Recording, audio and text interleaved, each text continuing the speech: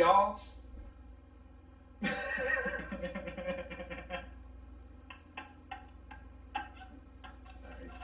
that again.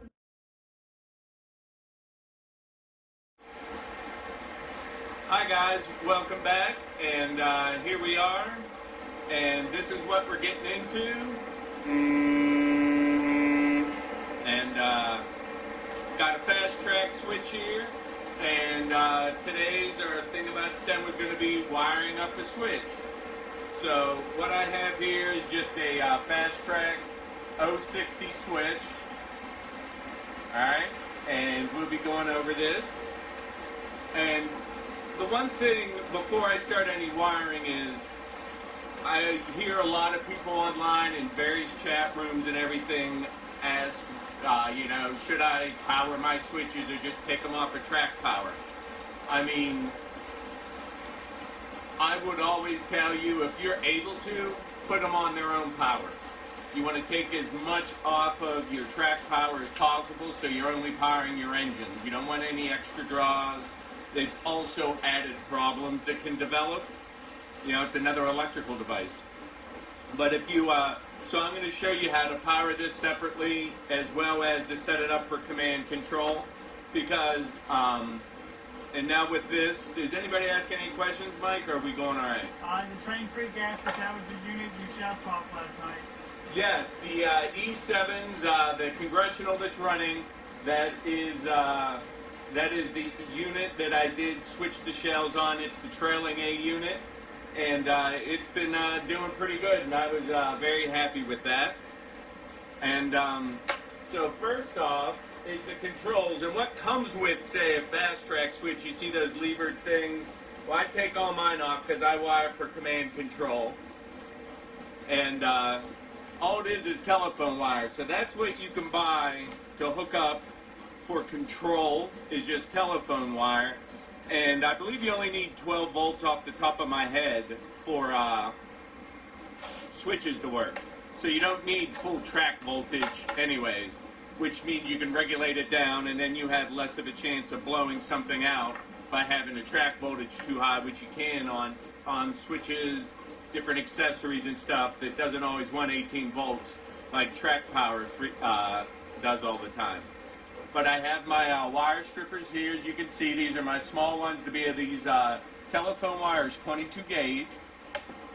So with this, what we're first going to do here is I'm just cutting this end off.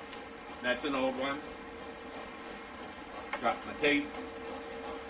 So we got to strut the outer side off.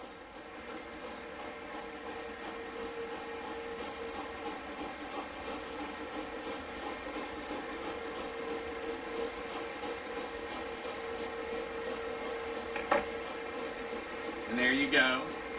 And down inside, you have 4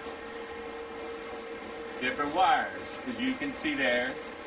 Make sure my shirt's not blocking the red one. And you got a green one, a yellow one, a red one, and a black one. So it's easy to know on the other side what you're hooking up.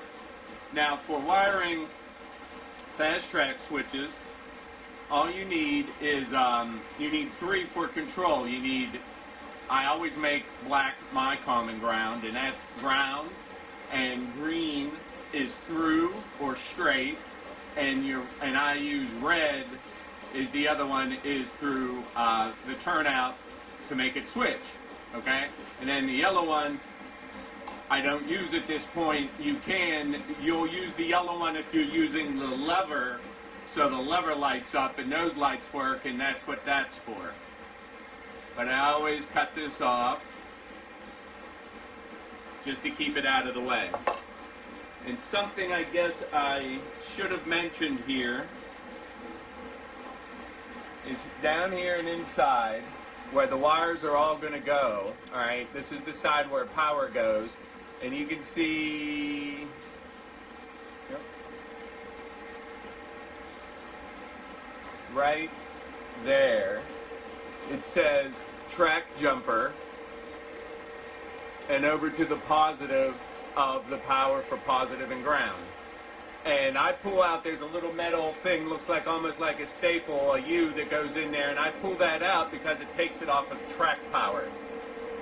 And then I'm going to end up connecting just my power wires in here to send power to the switch motor, because in here are 2 circuit boards which control the switch motor that is mounted about here, and it has a drive shaft that spins gears that flip the switch back over here, and plus you have the circuits that control the non-derailling features on the fast track switch. So there's this is all chock-a-block full of electronics in here, and we'll do an open up on one of those at another time.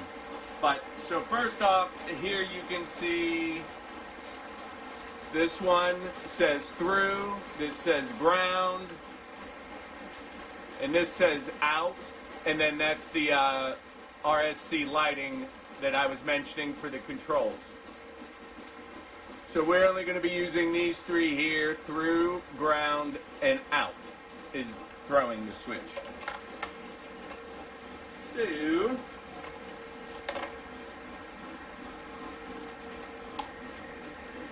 again, this is 22 gauge, so you can see up here, 22 gauge. Did that focus in, Mike? Yeah. Okay. So, you just get it in the right little hole, and you don't need a lot. You don't need to strip an inch of this out. This isn't very big at all, and what it's going into isn't huge. So,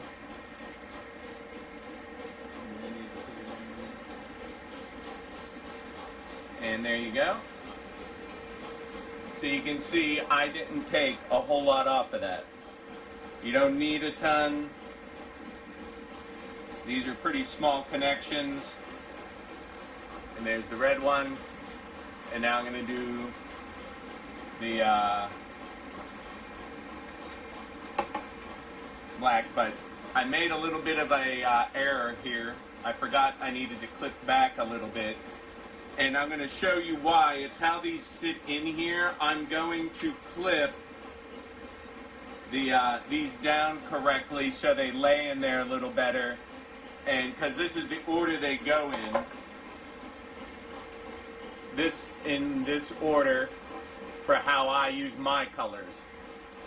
And I always keep them the same. And what I'm going to do is, since the wire has to come back this way, I'm going to cut this one a little shorter than the green, the black a little shorter, then the red even shorter. So,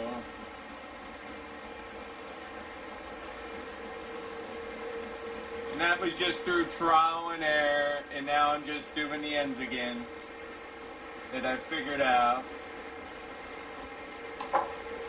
Those guys. And yeah. So, let me loosen the screws.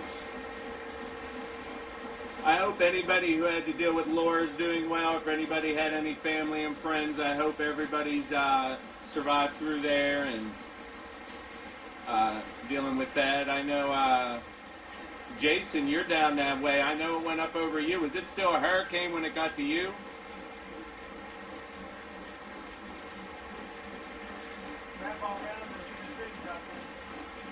What's up, Grandpa Rouse?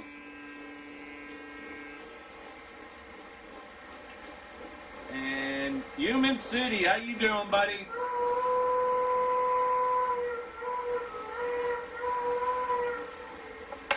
So, I'm going to put, you know what? I need to trim that just a little bit more.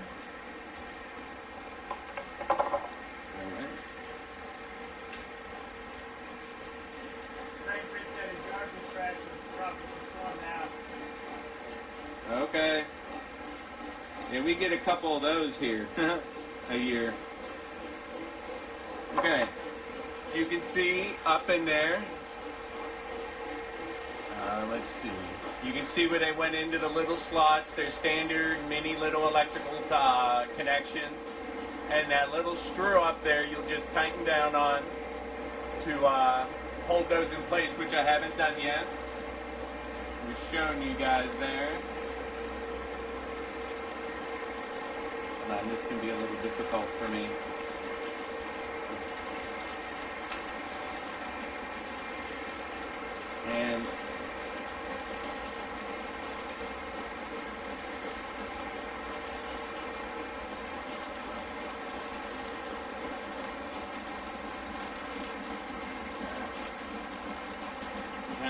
small screwdriver can be real tough for me.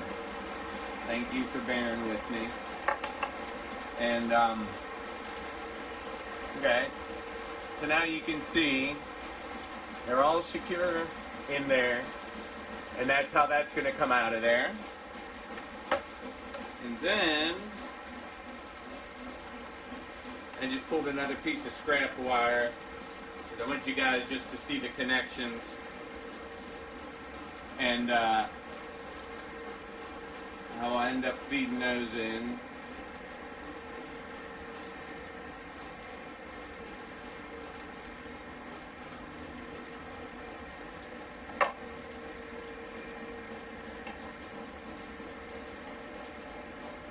But the same way before, I used speaker wire. I use 18 gauge speaker wire for my accessories. And of course, when this stuff's on camera, I do not want to come apart at all. Right? You're going to just be a nudge, aren't you? But okay. And then you're going to strip this the same way. You know. So you don't need a lot on either one. These connections aren't gigantic dealing with this, so you see you didn't need a lot. I always twist my ends, trying to make this so the little ends don't spread out on you, being a braided wire. But using braided wire, it has less chance of cracking if you have to move it a lot and fishing it through different things, and that's like part of the advantages of a braided wire. And let's see, so the same basic way, these ones go in as did the other way.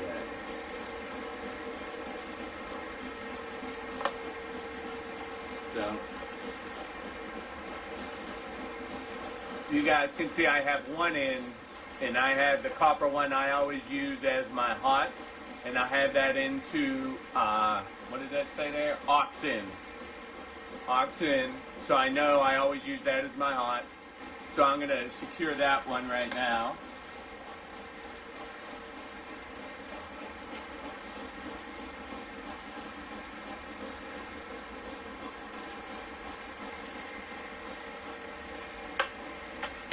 And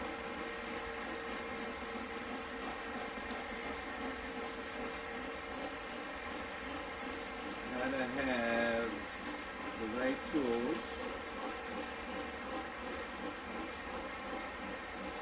Okay.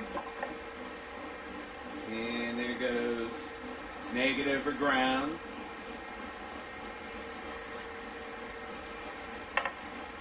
So there you go, you can see my power's in.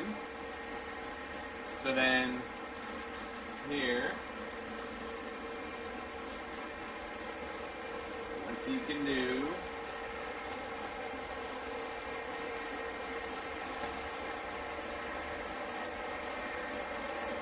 sometimes this stuff's hard to manipulate when you're trying to do the camera, right? I've seen a whole bunch of you guys do that.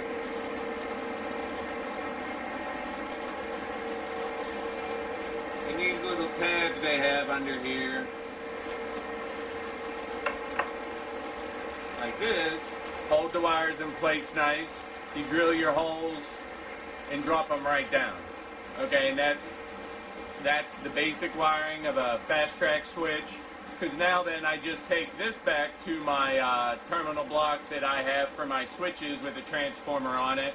You know, I believe I showed you guys, I had just bought one of those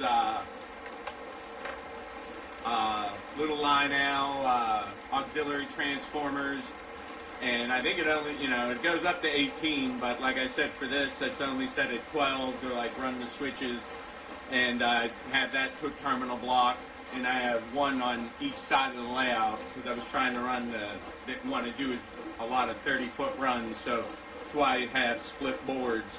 I was trying to cut down on that type of stuff a little.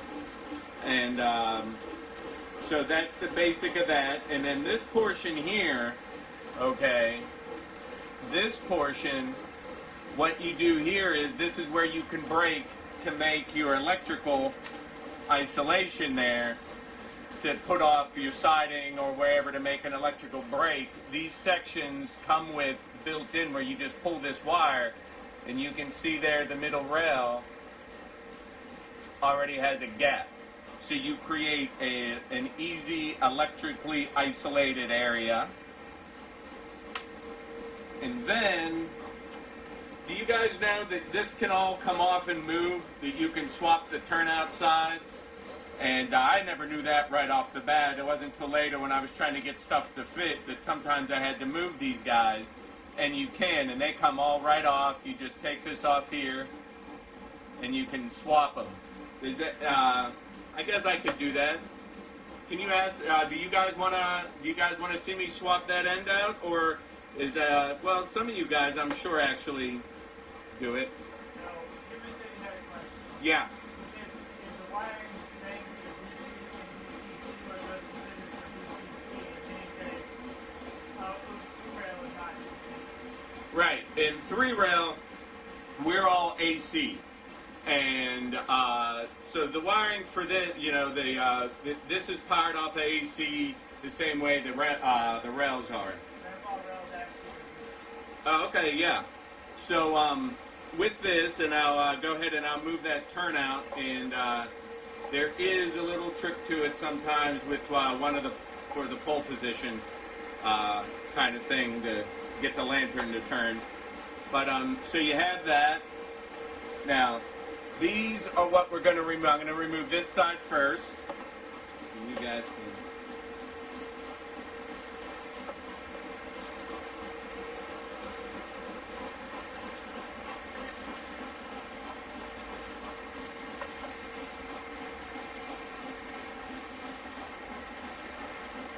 You said yes, the rails are still AC, or they modify exactly like None. If the rails are AC, yeah, they're all AC. Maybe I'm misunderstanding the question. Because we use, in 3-rail, we don't use DCC, we use DCS. So it travels a little differently.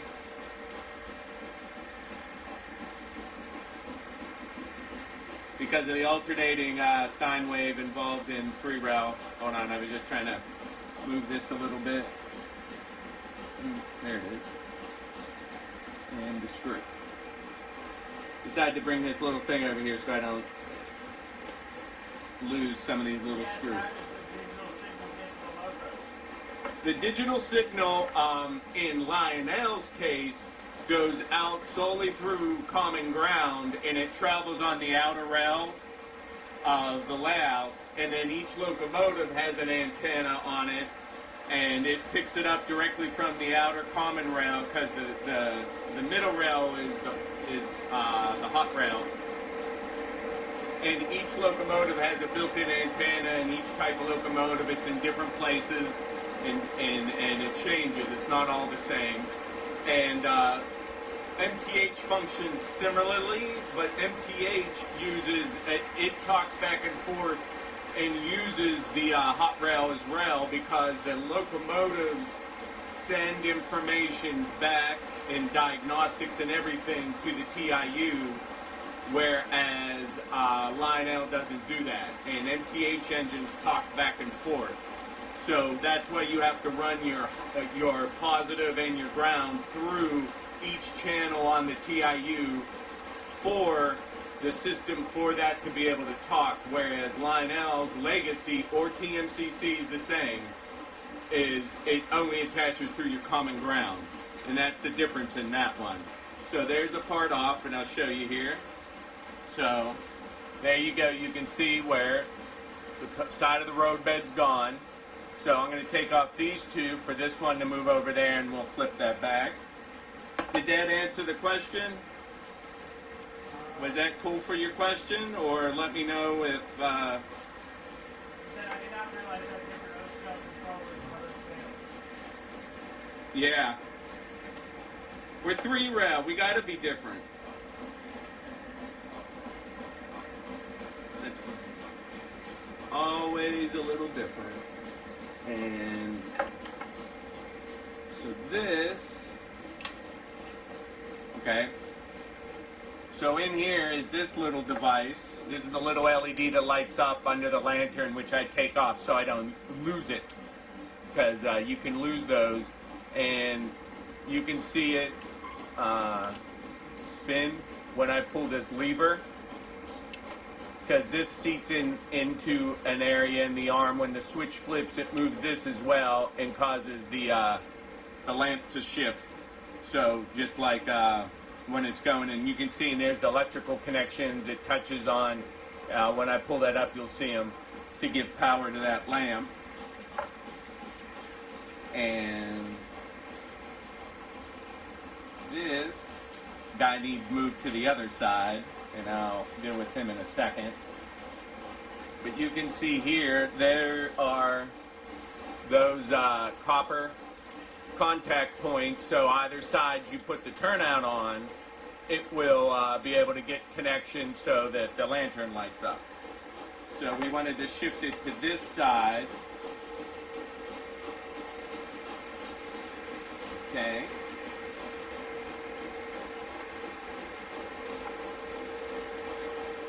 Now this is the one kind of tricky thing with this, is getting this bad boy back on here. And this,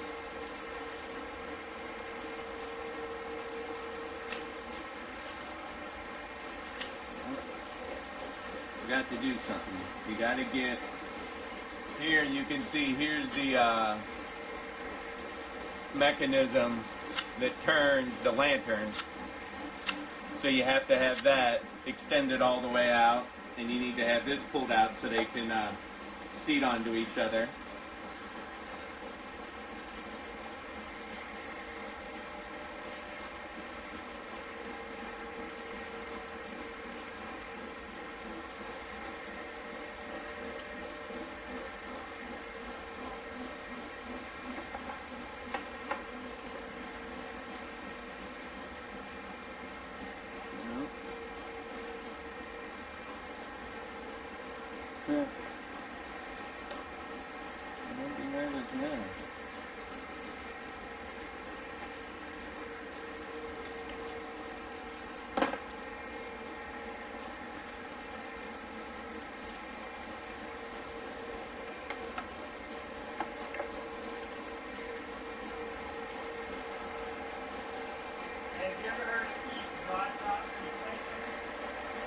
Yes.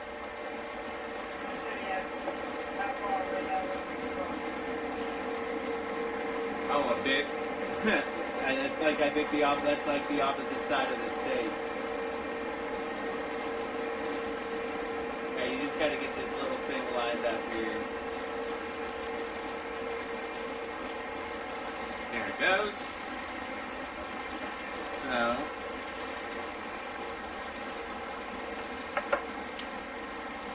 Now,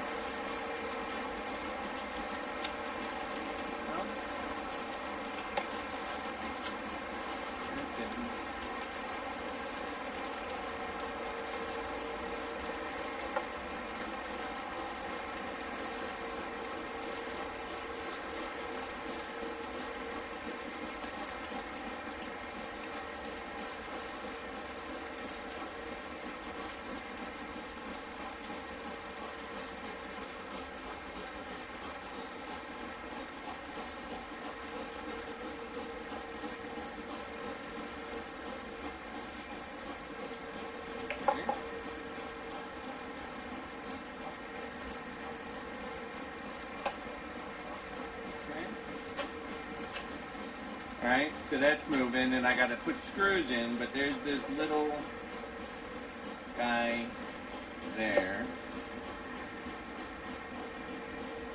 And I need to get into this little itty bitty spot.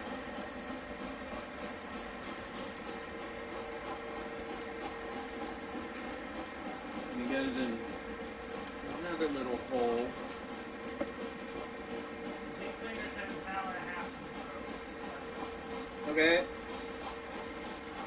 Thank you, D. Klinger. How's that walk to Spanish class going?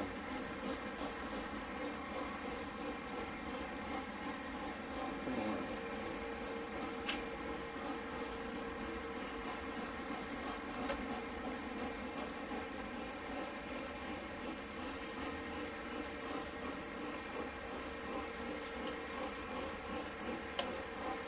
on. And there it goes. Okay. So it's just kind of in the position there. It goes in a little hole here and a little hole on that side, and it works with switching the lantern. It deals with that mechanism as well. So now I'm going to put this guy back on.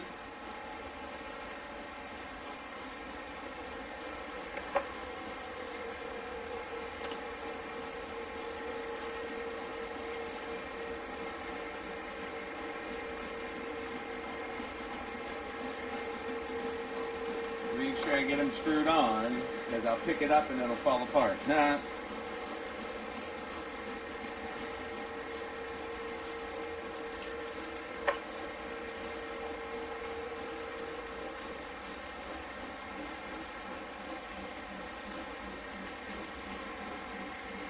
Okay. And this guy goes back on this side.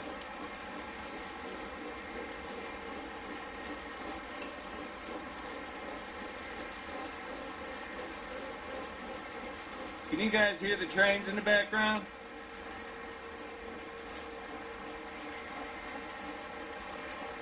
I'm finishing getting these guys screwed together here.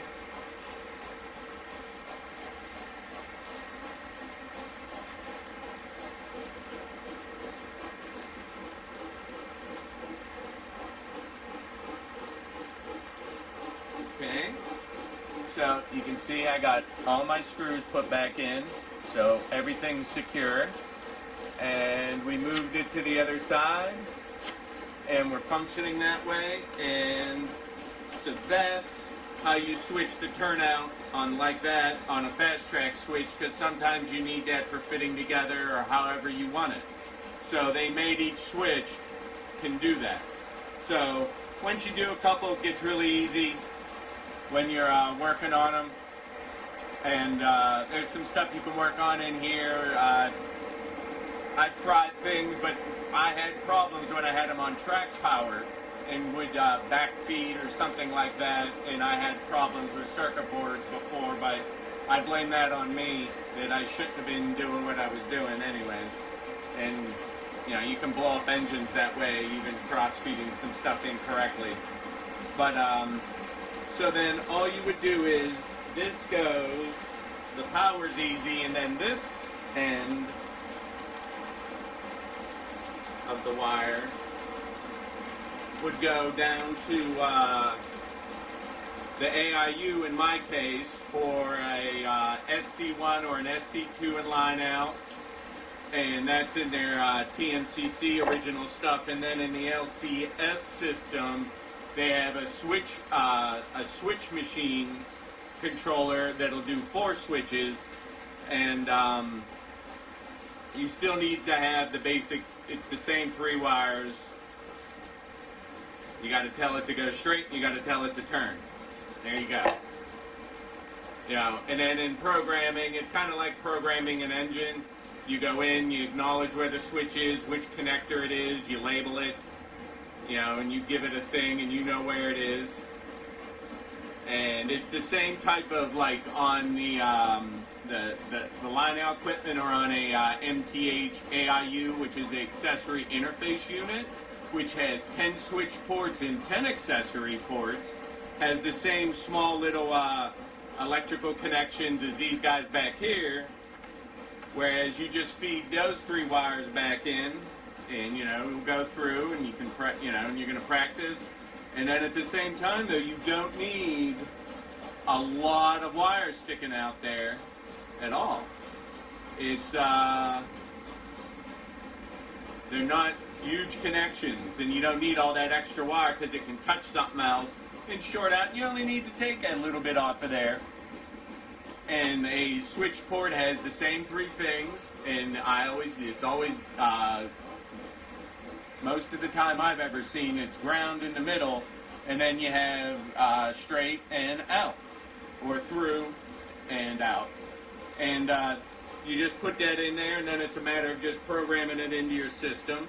And that's, you got to make sure your wires are long enough. Don't pre-cut your wires till you know, and everything like that, which you got to think about that. I didn't do that at first, too, and shortchanged myself many times.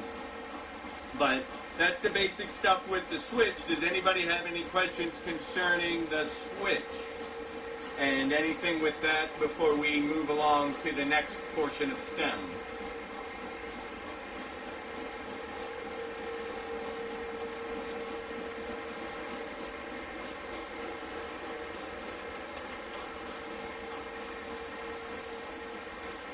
New? Okay. Alright, that's cool. I'm thrilled with that. Now I'm going to have to... Where am I putting it? Oh, I wasn't, this switch, where it goes hasn't quite been built yet, and so I had this switch that was out and did that, but I tell you what, I have another one that'll be arriving that's going in down here, and I'm going to be putting that in, so you'll actually see me then. We'll do that another one when I run some wires all the way back over that way, but I was really more wanting to show how to deal with it on the switch right now, and I just didn't have one ready to go on the layout, but I will in the next little bit dealing with that.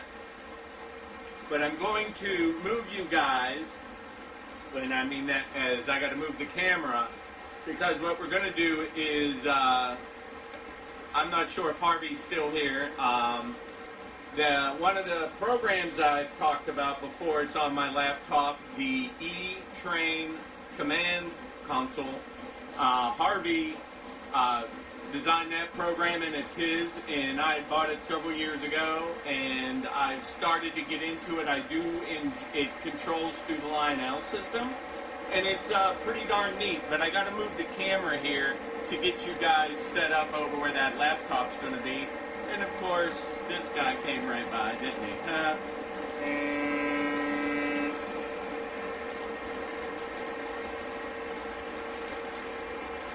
Ladies and gentlemen, welcome aboard the Congressional.